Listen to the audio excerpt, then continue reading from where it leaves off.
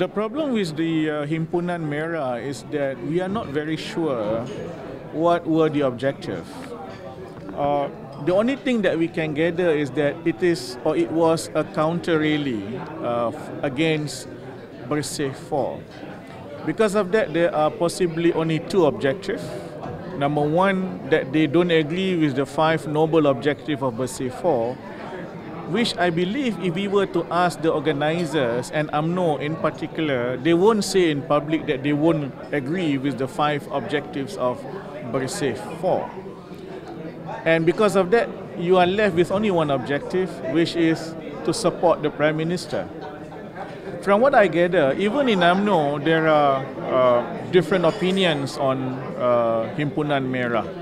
Some were for it, some were quite reserved about it, because they understand that it is not in their interest that you have this kind of perhimpunan, because UMNO does not have a narrative of having a peaceful rally.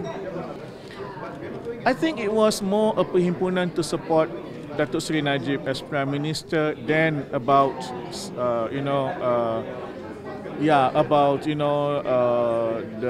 the Marwah Melayu.